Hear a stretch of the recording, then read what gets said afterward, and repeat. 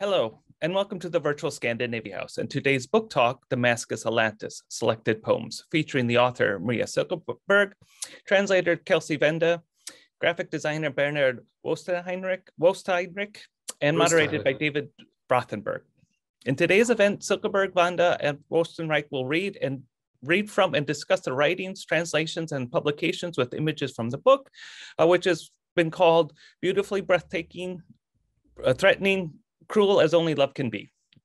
Damascus, Atlantis was published by Terra Nova Press and was longlisted for the 2022 PEN Award for Poetry and Translation. This talk is being recorded and will be made available on our website, scandinavias.org, as well as our YouTube page. Feel free to ask questions in the chat section and we'll get to them towards the end of the program. I will also put a link to where one can purchase the book in that chat box. Marie Silkeberg is a poet, translator, and poetry filmmaker living in Stockholm. Since her first book appeared in the 1990s, she has written 9 collections of poetry, including 2323 in 2006, Material in 2010, and with Ghayath Almadhoun, Till Damaskus in 2014. Her 2 most recent books are Atlantis in 2017 and Revolution House in 2021. She has also translated several books by the Danish poet Inger Christensen and the American poet Susan Howe, Rosemary Waldrop, Claudia Rankin, and Anne Boyer. Kelsi Vanada is a poet and translator from the Spanish and Swedish. Her book-length translations include Damascus, Atlantis, Selected Poems by Marie Silkeberg, as well as In Muteness by Sergio Espinosa, published by Valise Books in 2020, and The Eligible Age by Berta Garcia Fayet, by Songbird Press in 2018. She has published Rare Earth, a chapbook of original poems in 2020 by Fishing Lion Press, and she won the 2018 American Scandinavian Foundation Nadia Christensen Translation Prize for her poems for Atlantis. She is also the program manager for the American Literary Translation Association, ALTA. Bernhard Woestheinrich is a professional graphic designer with more than 25 years experience. As an artist and trained craftsman, he focuses on bringing the client's vision to life through intuition, understanding, and technical expertise. And moderating today is the musician and philosopher David Rothenberg, who has written the book Why Birds Sing, Bug Music, Survival of the Beautiful, and many other books, which has been published in over 11 languages. He has more than 30 recordings out, including One Dark Night, I Left My Silent House, which came out on ECM Records, and most recently In the Wake of Memories and Faultless. He is also a distinguished professor at the New Jersey Institute of Technology and is the founder and publisher of Terra Nova Press. First off, we'll start with David to tell the origins of the book, which will be followed by readings in both Swedish and English. Please welcome David. Thanks a lot, Kyle. Thanks for inviting all of us. And, thanks so much, Maria, for writing this and Kelsi translating, Bernhard designing it. And I am so happy to be hosting this event. And, among the different things that I've done, one thing I did is to start this publishing company, Terra Nova Press. And the reason I did that was I just found a lot of people I know were writing these cool books and nobody wanted to put them out. And I also thought in general, the publication printing quality of so many books was going down the tubes, especially from big famous publishers like Knopf and Farrar Straus, worse and worse paper, cheaper bindings. Why? I said, I could do better. I could figure out how to print nicer books. And thus I was always looking for projects that nobody else, I thought, could do or would do in the way they should be done. And I was staying with my friend in Oslo, Bjarne Kvinsland, who's a composer and music promoter, and his daughter, Ranveig Kvinsland, was studying Nordic literature in Copenhagen. I asked her what she was doing. She said she was writing a paper on this wonderful poet, Marie Silkeberg, from Sweden, from Göteborg originally. And she started saying, a lot of these things are already translated in English. They're floating around online. There's this great translator, Kelsi Vanada. And Maria also made poetry films. And there were like these films you could see. And I started to think, okay, here's a book that no other published poetry press would want to do, something with color illustrations and poems translated from Swedish, about the world, what's going on in the world today. in the inner world, the outer world. Damascus, Atlantis, I thought it should combine her two recent books in a kind of new special edition. And I wasn't sure if Maria would go for this, but I asked her, she said, that sounds plausible. Like, let's talk about it. And so then when I thought about who could design it, of course, I went to my good friend, Bernhard Woestheinrich, with whom I played a lot of music for many years and collaborated on the design of CD packages and things. I said, this is the perfect book for Bernhard to design. He would know how to connect images and text. So it was a kind of synergistic mix of different people who first did not know each other. And they came together to make this beautiful book. I'm so happy to be talking about it today with all of you. I'm so happy it was nominated for this prestigious prize. Yes. Congratulations, Marie and Kelsi. And now I think we're going to read a bit from it, and then we'll talk some more about how it came to be. So turn it over to Kelsi and Maria. Sure. I'm so happy to be here. Kelsi, I will start reading in Swedish and you follow me. Våldsamma förstoringar, vidgad pupill. Somnar i några mikrosekunder. Som om hjärnan släcktes i långa engelska meningar. För första gången, den första handen, synen, trängseln vid civilisationens lås. Att sova i hålen under husen, hålla sig rörlig. You know all this. No, I don't know. Det lilla hålet där den går in. Utgången där den sliter sönder skallen. Den pekande handen. Kroppen på andra sidan gatan. En grå hög. Om man springer i zigzag, kanske. Rörelsen one of a kind, one kind. Det snöar nu. Stora snöflingor. I varje ton hennes röst. Inte djurets, inte gatans. Glasskärvorna. Vakenheten i natten. Hans natt.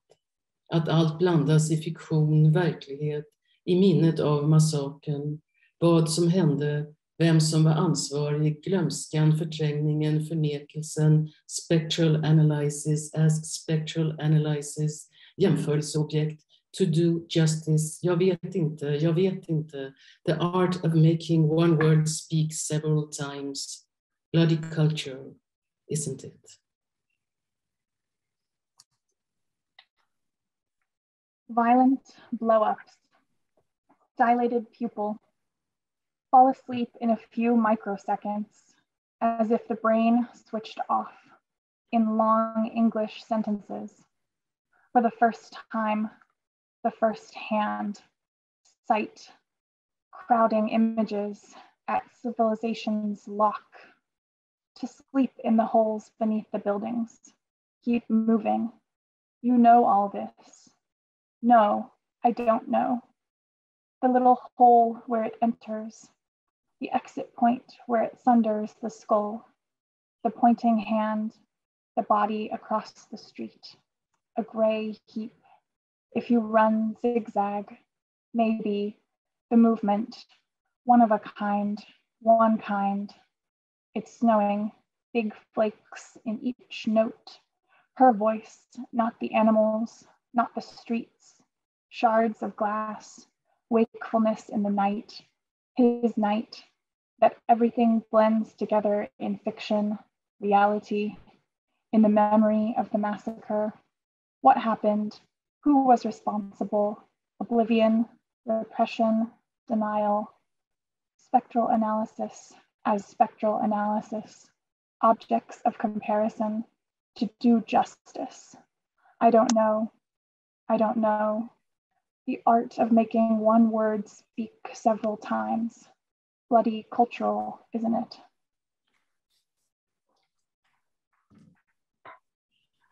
En kvinna i ljust röd klänning står mitt i gatan med en banderoll. Alldeles ensam. Stop the killing. Slänger hon tyget bland bilarna. Regn på gatorna. Fukt i luften. En ledans svärta. Inte humorns kvickhet. Kvicksilverrörelse snabbt stigande. 30 fredsobservatörer, 18 döda. En dag under vapenvilan. såg vapnet tränga genom stålet, den lufttomma triangeln, gasen som utvecklades, den roterande kulan, hur den tog sig igenom det decimetertjocka stålet, pansaret, pansarvagnen. Det virvlar i aprilnatten, de odöda kring hjärtat, bålen. Filmen, säger hon flera gånger, den rörliga bilden, ett svart lackerat blänkande membran, långa tystnader, mistlurar, fusioner. There is no repeat. Ahead is only språkets tystnad och skada, tabu, vakuum. Gesternas språk, gästernas, that will pierce the skin. Den tomma blicken, övervakningsutrustning, money with blood. De systematiska våldtäkterna, 60 000 siffror, inte namn. A woman in a bright red dress stands in the middle of the street with a banner, all alone. Stop the killing. She waves the fabric between the cars, rain in the streets, muggy air, the dark of weariness. Not humor's agility, its quicksilver movements, rising rapidly. 30 peace observers, 18 dead, one day, in one day, during the truce. Watched the weapon penetrate steel, the airless triangle, the gas expanding, the rotating bullet, how it pierced the decimeter thick steel, armor plating, the armored tank, whirling, whirling in the April night. The undead around the heart, the torso, the film, she says over and over, the moving image, a black, lacquered, glittering membrane, long silences, foghorns, fusions, there is no repeat, ahead is only, languages, silence and injury, taboo, vacuum, the gestures, language, the guests, which will pierce the skin, the blank look, surveillance equipment, money with blood, systemic rape, 60,000 numbers, not names.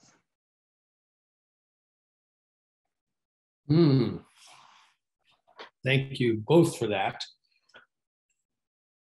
So in the original, there are some passages in English already.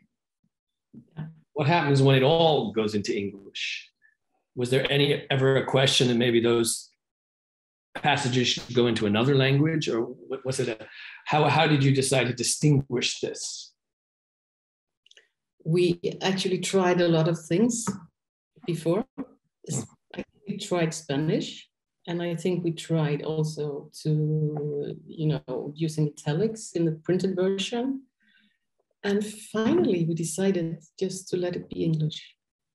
It was I really think it was the best choice, actually. I imagine when reading it first in the Swedish version, when it leapt into English, I imagine people were speaking English when you were thinking about this. But maybe that's just something I thought. Maybe you were just hearing some phrases in English as you wrote it. How did the English come in the original for you? And I have been using English in my poetry for quite a while, and it's so hard to explain this to Americans, especially because you cannot live one day in Sweden without using the English language. You hear it, you use it, you say it's everywhere. So for me, I have to use it in poetry because to make sense of the language we use, it's really. But there were like conservative waves where people think you should not use it just because of this reason. But for me, it's the opposite. And I also have like friends where I really speak English with, which is not originally English speakers, but it is like a communication language for all of us all over the world, I think. And that's also somehow these phrases are not always perfect English. And that was a problem, I know, for Kelsi. What to do with them. When you were talking about spectral analysis, what kind of spectral analysis were you thinking of?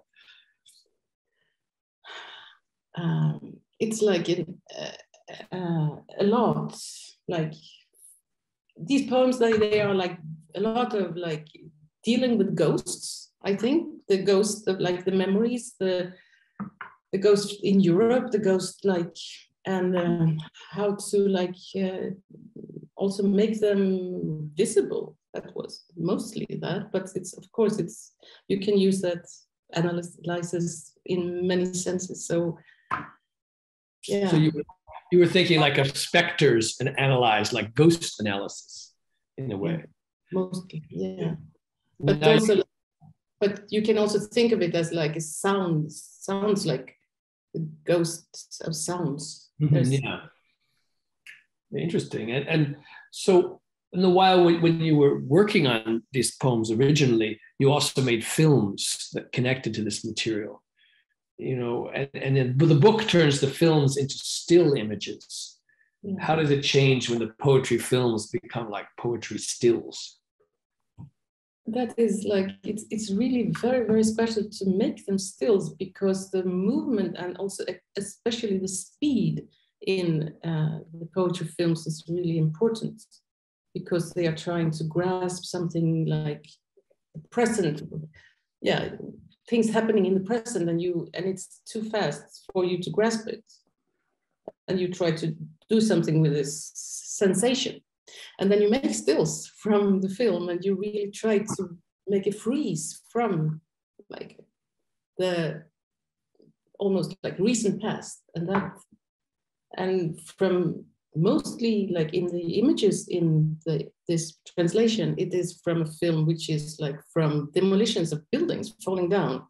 So it's like to capture the moment before they like crash, or like in the moment, like it's very, but I think, you know, these books where you flip a book and you see a movement like a horse. Mm-hmm. And this like, because there is some kind of destruction, you want to heal something, or you want to control destruction and healing. Like you want to move it back and forth to, it's like, and still, this is just the moment before everything crashes. So Bernhard, you know, in the designing of this book, was there anything unusual about the process, or was it just another day in the busy book life of Bernhard Woestheinrich? Was there something unusual about making this? Okay. Well, yeah, I mean, first of all, I don't do this kind of books very often. And I was very, very happy to be asked for such a project. Because normally people invest their money in different projects. And this was something like, something which actually really earns to be called graphic design. So this was indeed unusual, you know. Well, on the other hand, I just had to find technical solutions for a lot of things. That was, for example, those stills we were talking about. So this was a sort of delicate process for me to make sure that those images will come out as they were provided to me, like, because it's different to see an image on the screen to what you get on paper. And to me, it was really clear that, you know, although I never saw the actual movie to that. I just saw the images, and actually nobody really explained that to me, that these were like stills, but this is obvious. And so they have this color scheme. So, and you know, it's not too bright, but it has like this yellow, goldish, brownish tone. So, and I thought you know, we really have to make sure that those images come out as, you would imagine them to come out. So this was sort of the challenge for me to find out what was it all about with those images, for example, to name one of the challenges here. And unlike many projects, didn't you have the author show up, peering over your shoulder to be right there and check on what you were doing? Yeah, so it's kind of unusual. Well, actually not too much. Like back then when I was like still working in agencies, this happened from time to time. And like later when I had like sort of like normal clients, so I often try to make that, because like it's different if you like write emails back and forth and you talk about things, but sometimes like those tiny details which are really important, you cannot really explain. I mean, like it's on one hand, because it's not my native language. On the other hand, it's like really sometimes, you have to see, like it's so the client may ask, so why would that be a problem? Like, can't you just, make the thing smaller or wider or so? And then it's like, yeah, I can, but I don't assume you really want to do this. So, and then you do like screenshots and this all takes time. But like when Marie was sitting like right beside me, so I kind of felt that there was like a real creative process, although actually I think we just did the final correction round or something. So, but still we were discussing like details like line breaks or something, or distances between lines. Those really, yeah, typographic details, I would say. But what I found really important, because these details are crucial, I would say. What did you think, Marie, of this process, sitting next to the designer, traveling to Berlin, putting this I really admire, and I'm very grateful to Bernhard that he really could take me, and because it was like I just would try to find a page to describe why it's like we couldn't do it on email, because it's like there were so many like details, as he said, that if we started to write an email, we could have gone on forever. It's like, I think like this page, like if you can see it, maybe like this, and where to put like, and you see, yeah. And I know that only graphic designers really understand how important it is with a page, and Bernhard is that kind of graphic designer. So I was so happy that we could share. And also to make these images correspond to the text. It's like to make them some kind of like the same communicative space. It takes it. You really have to. It's really so like it's.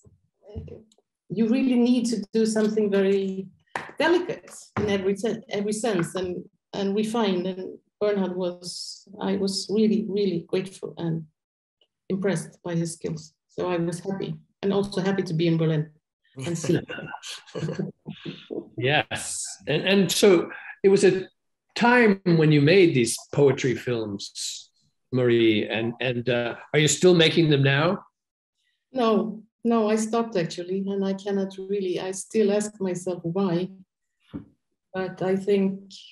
At that time, I also worked a lot with the photographic image. And right now, I feel that it has lost this quality of truth for me, the photograph. And I think it has to do with the digitalization, with like the flooding of images, and with like new technology, like new uses of like social media. It doesn't interest me. I cannot like, but I really miss it. When I think about it, I really enjoy working like that. And it was not only to work with images, it was very important, but also to the combination of image and voice and sound was like, and that is like hard to like, to find other places where you can do the same. Yeah, how do you get voice and sound onto the page, like in a book? Yeah. Can a book convey those things? I think, every poet do this differently. Mm-hmm. Many people say to me that the difference between my poems on the page and how I read them, it's enormous. It's like two different mediums. And I like the silence of the poem on the page, and I really like the voice, but I don't think I make it visible on the page as some poets do. Most poetry books don't have illustrations. They don't have so much imagery as this book. And in Swedish, the books do not have this imagery. I wonder if you feel, what happens to the work when the imagery is included in the book? It's very special to me that it's there, and it means a lot. It really adds something, and also to make a combination of these two books, because they're two separate books in Sweden. And I think because they are really related. And so it's, and I don't, in Sweden we have this, we have had a very, very long discussion about the metaphor and the imagery. And I have worked a lot, I have not used so many metaphors in my poetry, but I have added the photo because that is something else. So have it in the book, means a lot to me. Kelsi, do you have anything to add at this point about how this book became this mixture of image and mixture of two books? Was it hard to put the two books together? Because you were translating these poems separately. You might not have thought that they were to be put together. This book, Damascus, to Damascus, and the other one, Atlantis. Right, that's true. Yes, and I should say that when Marie and I met, it was in 2015 in the International Writing Program in Iowa City, and we were working on some of the poems together from Till Damaskus. And then in 2018 in Sweden together, we were working on Atlantis. So there was sort of some time in between the two.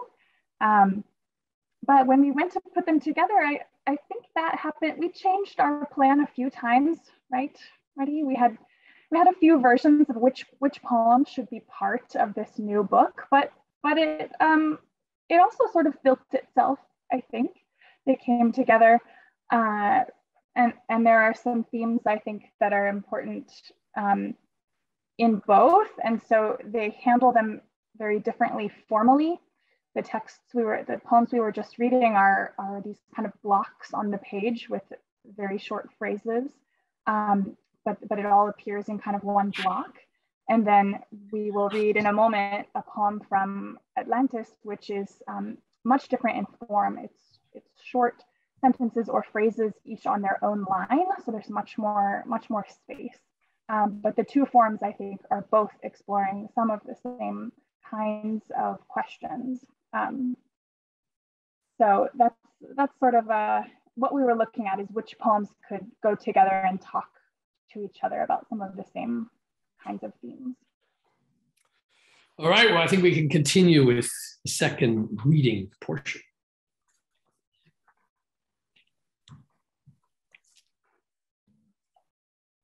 Du vill inte vara i regnet en minut till.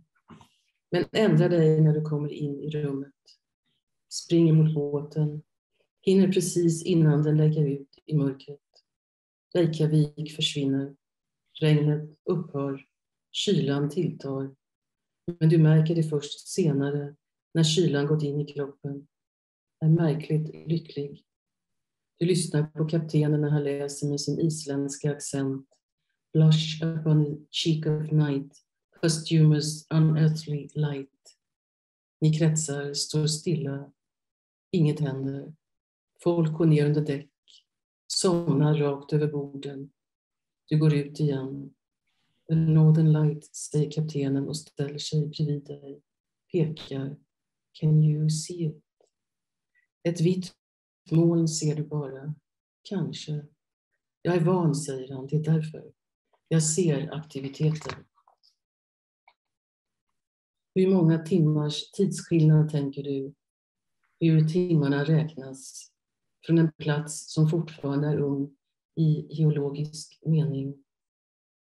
Short minutes of joy are so rare now, skriver han. Russia is reaching hell in full rage. En fontanell, tänker du, där världen öppnar sig uppåt på klotet, som roterar oavbrutet i sin gravitation. Ät den med stängd mun, säger världen, om den ruttna hajen. Låt tungan smaka den och smaken stiga upp i pannhålorna. Svep brännvinet, drick hela glaset.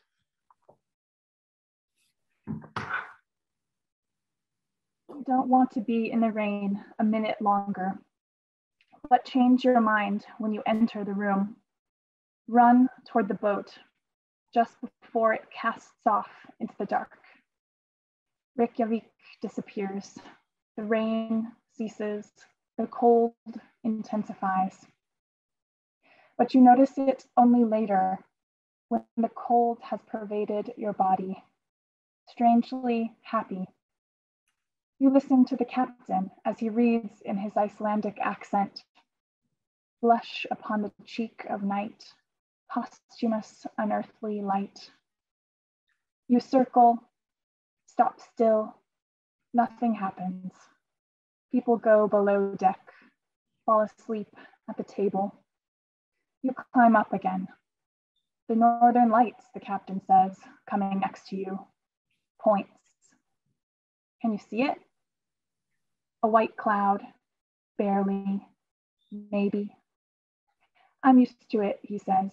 That's why I see the activity. How many hours of time difference, you think?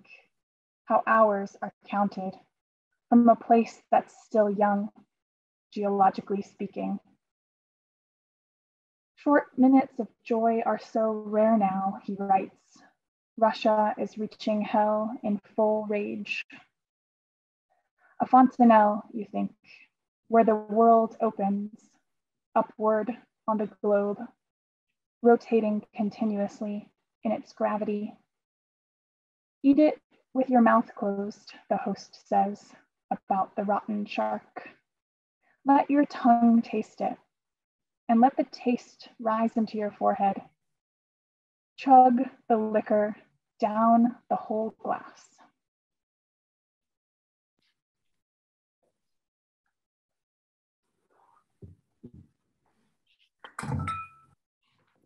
What's it like hearing those words now, today? What's going on in the world right now compared to when you were writing them, translating them, remembering them? Yeah. I'll start by saying quickly that I have always found Marie's poems to be somehow kind of prophetic, is the word that I would use. Not necessarily predicting the future, but sort of in the real meaning of prophecy, it's sort of speaking the truth. And so I think, yeah, when you find these moments in here where there are comments on Russia's actions in Syria, for example, it sort of continues to ring true. There's other lines in some of the other poems that mention things about the history of the empires, and sort of it feels like in a way that we're sort of cycling back through history, and it really is repeating in some ways. But I don't know what you would say, Marie. I think I tried for a long time to write in the present what I see, and my generation, I grew up not so long after the Second World War ended, and I was like growing up when the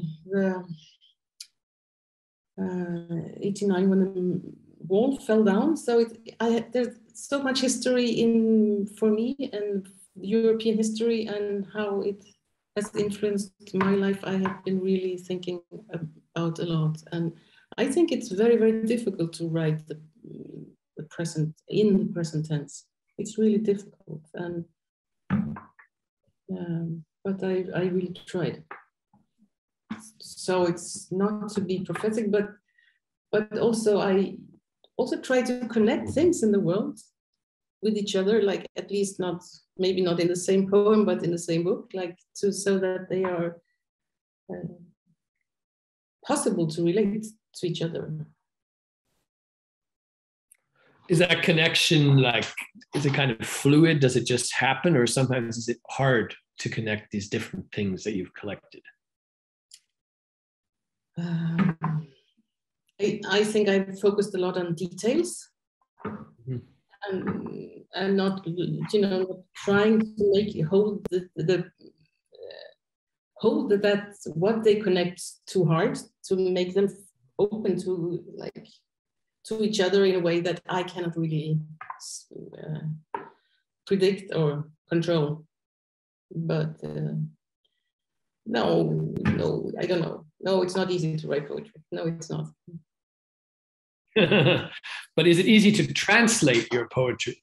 Do you find that a lot is lost in translation, or are some things found in translation? And your translation process, the two of you, is a little bit unusual, right? How would you describe this process? Kelsi. We have worked very closely on the translations of these poems. I think the typically I will prepare a sort of a first version. And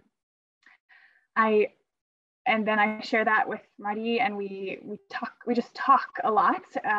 It's wonderful when we can be in person together, but we've also done a lot of Skype meetings.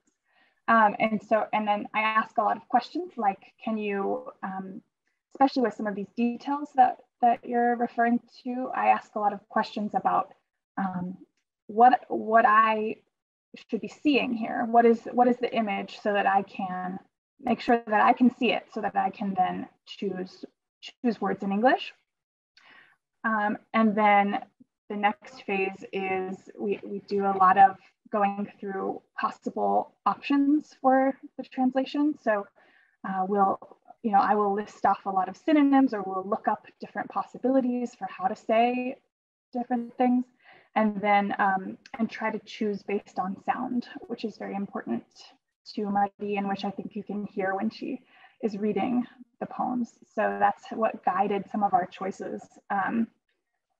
Sometimes we get sort of lucky. I was thinking how it's sort of lucky. The poems that we read at the beginning, when it says the gestures language, the guests, gesture and guest has that sound play together. And it was similar in the Swedish. I don't have the Swedish in front of me. The Questernas folk. Yes. So we sort of, in a sense, we were able to repeat that sound, and those words are probably related through their etymological histories. Sometimes we would choose a different sound. For example, foghorn fusions. That there isn't an alliteration there in Swedish, but it was a way we were able to create this repetitive sound in the English. So that's sort of the process. What would you add to that? I would add that I'm always amazed about your English. I felt it almost immediately when we started to work together. And also, that you had this feeling of the sound texture. Like I find it rare. Not everyone has it, but you have it, and I really, and it's also something with, like, English is such a rich language. It has so many words, and Swedish is not, like all our Nordic countries. We make poetry of small. differences, and you can like use so many words, and we write very different poetry, and but you somehow understand and know how to use it to make an English translation of this. You don't mind if your work becomes, as you said, very different poetry in translation? I actually I find that exciting that it does. Mm-hmm. It is like they are traveling on their own, the poems, and I think that's, I like that. Mm-hmm. Because some people say the hardest thing to translate is poetry, because it pulls those aspects out of a language unique to that language, and once you start translating it, you're taking that subtlety away. And some people will say that some kind of poetry can be translated, others do not work in translation. Do you think there's something about your work that makes it translatable? If so, what would that thing be? That's good, very good question. I'm not sure an answer, but I think it is. It's at least translatable into English. I'm not maybe not to Spanish as easily. Why not? Because it works with like how you use verbs. It is like and who's speaking, and you have to say that in Spanish, and that is very nice. Yeah. And so, and maybe anyway, I don't know, but I don't. But I am a translator myself, so I cannot say that I'm not like a purist and say you cannot translate poetry. I practice it, I do it, and I think that it's. Of course, poets I wouldn't translate myself, but I think that it's a question of tone. If you have a tone of the poem, and then you are free to do a lot, I think, if you can keep it. Yeah. Do any of you have questions for each other about anything? I'm sitting here asking all the questions. I would like to ask Bernhard a question. The poem that we read from just now actually has a very different color scheme. You were talking about the colors of many of these images, but this one, as you heard, takes place in Iceland it's called Bardarbunga, the volcano, and the color scheme is much different. It's much more like black and white. Did that change how you thought about the design? Well, or here's another one with snow, images of snow. Yeah, I mean, like that's interesting that you bring up that one, because the other one you showed first for me was not an issue at all, because actually it is literally black and white. It's more like a graphic composition. So there wasn't much to think about, because like technically this was easy to understand, or to make sure that this is just black and this is white. So, but and it was obvious to me that it was meant like that from the beginning on. But with this here, this was difficult. I don't know if this is, I mean, you just showed that, because it has so much gray tones in it. And yeah, so I wasn't sure if this was just by accident or it was like meant to be like this, because, for me, I don't know the paper. I have to touch the paper in order to understand how much the paper is able to suck up the ink. So, and if I know this, I can just, bring up the contrast more or less, just, in order to make it the way the client wants to have it, or you want to have it, like, or the artist, so to say, in this case. And when I saw those gray images, like the first idea was like, I would bring up the contrasts more intense, or but on the other hand, I wasn't sure if this was actually meant to be like this. And I think like we later, Marie, when you were there, we decided how to have, or what the look has to be. So the grayish ones was like sort of a thing that I was kind of relieved that I didn't have to decide on my own here. And because especially like this was one of those cases you actually almost cannot decide on a distance, because like you send just images back and forth and people will see it on the very same screen. They see everything anyway. Yeah. So, and you just have to just, take it off the screen. Just, don't think of the screen yet. Think of paper. Think of paper as a sponge. It will just suck up the ink, and how do you want to have it here? And this was sort of a thing we had to discuss, and it was good that I could discuss it. Is there any place where you two really disagreed on the translation? Interesting. Well, you did mention some of the English in the original, the English parts in the original Swedish. Mm-hmm. And sometimes we did have a lot of discussion about what to do with those in the translation. I don't know about disagreement, but I think sometimes there was a way in which I felt that some of that English could also be translated to another English. That makes sense. And sometimes, I think mostly for me, it had to do with again, the image or the ability to see, for the reader to see it. So I'm thinking of one example where it says that there's an animation of a gun on a nail. And we talked about that, and it's a fingernail.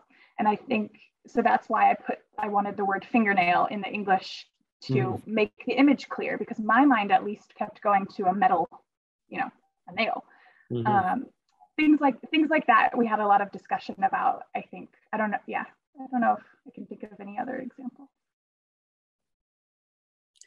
No, as I remember it, and I can actually remember wrong, I felt that the last word was always yours. It's like I did what I could to limit, and then you had to make this last choice, because I couldn't feel it, and I did caused you a lot of problems because I kept asking you, so is right, is this, or could you use it? And I know I was really difficult, but the last word was yours always. Yeah, it's a wonderful process. I'm always just so grateful that I get to work with you and learn from your poems. Yeah, I'm also very grateful. Does anyone in the audience have a question which you can send in the chat, or somehow you can ask us? I don't know the protocol exactly.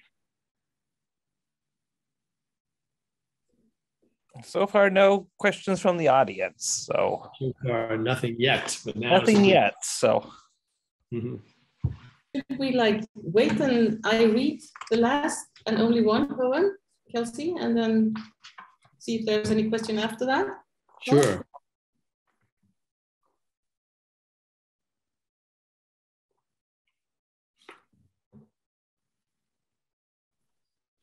Att stå kvar i försöket, de vikande skikten, negativet, belysningen, längre, tyngre, mörkare, begravning i rött ljus. Att glömma namnet och bara minnas ordet. Atomklyvning, avstötning, avsöndring, de befästa gränserna, upprustningen, om nervgasen kommer i rebellernas händer, uttalandet, reaktionen, en sträng av smärta längs magskinnet, handrörelserna när han berättar om hur de lastade en bil full av raketer som inte exploderat i nedslaget, hur de med hjälp av fjärrstyrning körde bilen rakt in i regeringsarméns läger. Bilder av snö, en grill i snö med spett av snö, en samling snöfigurer för att sörja de döda, den döde i snö, de sörjande i snö, marken täckt medan flyktinglägren fylls av frysande människor Tälten dignar under snön. Esperanza-båten i hoppets helvete turbulens. Boken i floden i efterdyningarna 23 och 15. Oceanisk tid. Smärtans huvudstad. Sundet rörelserna. Nicht, nacht, hasch, ekoland. Ransonerna, vågen. Vad är att ge och ta, frågar han och svarar själv. Sömn. Och fortsätter att upprepa frågan genom natten. Vad är att ge och ta? Hör han den döende mannen genom sin sömn. Hans sista ord. Vad är att ge och ta?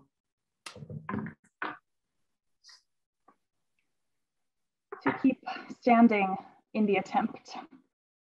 The strata giving way. The negative. The lighting. Longer. Heavier. Darker, burial in red light, to forget the name and remember only the word. Nuclear fission, rejection, secretion, fortified borders, the rearmament. If the nerve gas falls into rebel hands, the announcement, the reaction, a cord of pain along the abdomen's skin. His hand movements when he describes how they loaded a car full of rockets that didn't explode on impact. How with the help of remote control, they drove the car right into the government army camp. Images of snow, a grill in snow with skewers of snow, a collection of snow figures to mourn the dead body in snow, the mourners in snow. The ground covered, while the refugee camps fill with freezing people. The tents groan under the snow. Esperanza, the boat, in the hell of hope. Turbulence, the book in the river, in the aftermath. 23:15, oceanic time. Capital of pain, the strait, the movements. Nicht. Nacht, hush, echoland, the rations, the scales. What does it mean to give and take, he asks, and answers himself, sleep, and repeats the question throughout the night. What does it mean to give and take? He hears the dying man through his sleep, his last words. What does it mean to give and take?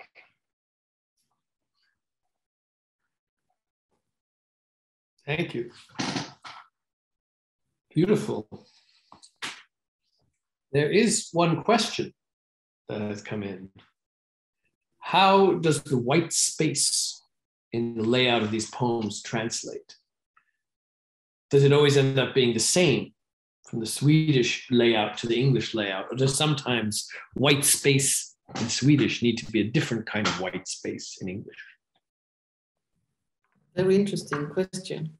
Really very interesting, because that has, of course, to do with line breaks, you could say. How do you do the line breaks?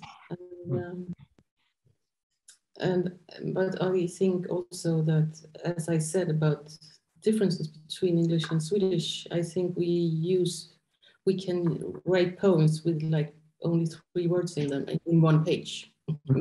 We are used a lot of whiteness on the page. And I don't think, at least American poetry, like so much white as we can take. So the whiteness, white page is not so white in this one. So it translates to less whiteness. I remember when I saw the original, I think of Atlantis, I said, oh, you know, I like this, but there's a lot of white space. Do we need that much white space? And you said, well, not necessarily. And I realized we probably could work together, because I've asked questions like that to people. Somebody said, all the white space has to stay. And no, but I like, and I really like the question. I really appreciate it, because it is really true. The white space on the page, it speaks a lot to you as a reader. So that's was also why it was so important, and so important work we did with Bernhard and his skills of like also making the white how to use it to make it visible. Like, Bernhard, I think in one of your future albums, you should use the title Foghorns Fusions. Yeah, that again is all kinds of music. Yeah, a very, very enigmatic rock title. Exactly. Yeah, because Bernhard Woestheinrich is enigmatic rock music. You know. Yeah. Yeah.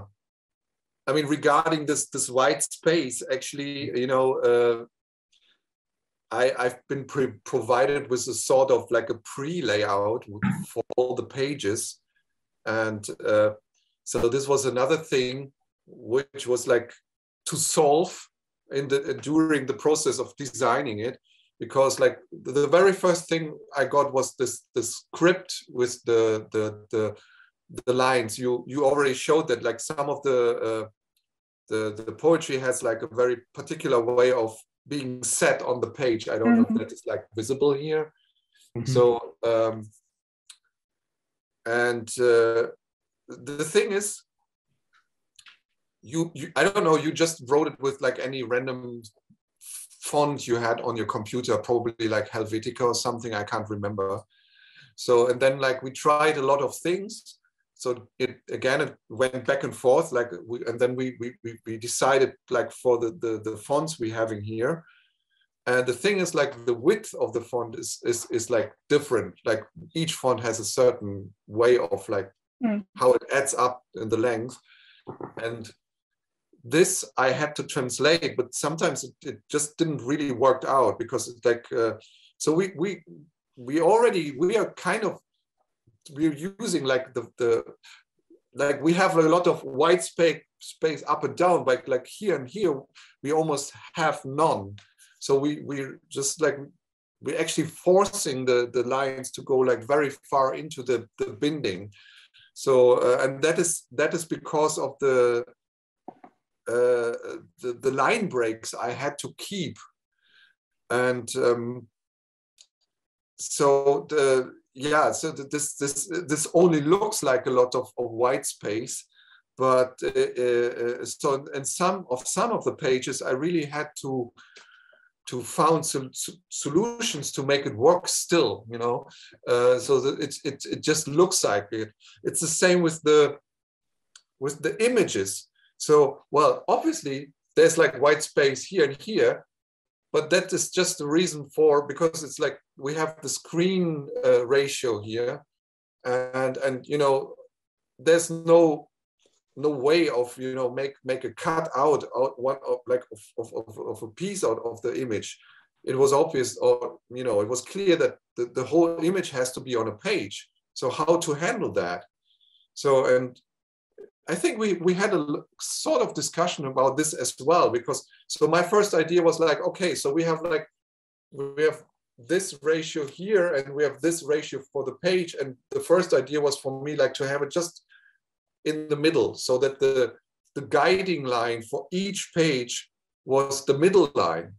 And that was also for me the first solution, because like so many pages, they have like different amount of text. So this is like just a lot of text, but and like in a block. And then we have like, this is not that much text, but it has to be spread all over the page. And well, sometimes we have like really common pages. Okay, we have, sorry to interrupt you, we have one question has come in our final minutes. Marie, what inspired you to write about Atlantis? And this comes from someone who's been on an expedition to Atlantis. Why did you decide to write about Atlantis? I don't think I write about Atlantis. It is a title of a book, which is like a lot of journeys over the world. And it's somehow, it is like maybe it's and I said ended the book saying, I don't know if it's like Atlantis sinking or rising. It's like, it is something in the book that is like, it's on doom and hope in a very like balance. So the myth of Atlantis was very important, but so. Okay, I have one final question. I guess we don't have to be so strict with time. What does it mean, desire is always a question? That is Kelsi's, like, she always repeat that. Desire is always a question. I like that it's a quote from somewhere. I don't know someone. Yeah. I like it because it is like, it is desire is always curiosity about the other. It's always like a direction towards someone. So it's like, it's a question about who are you, what are you, like, what's, yeah. So the movement of the question, I think that is what I mean. Desire is always a question. But it's like, yeah. It's somehow, it's a quest. What do you want to find out something about someone? It's another good title for many things. Desire is always a question. Maybe I'll use that one for something. So what does it come from? it. Do you remember what the quote comes from? No, I have no idea. But it was this quote, it's a quote you found, not something that Kelsi found to translate for something else. No, it is in English, in Swedish. Yeah. No, I have no. I will think about it, and if I remember, I will tell you. Mm-hmm. But it could be someone saying that to me. I'm not sure.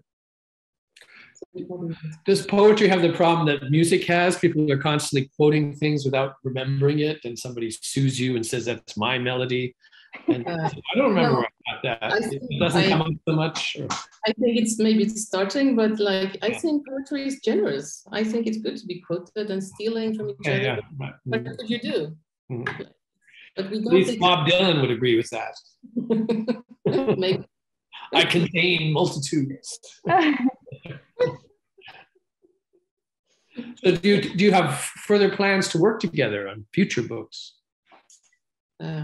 I hope so. So much.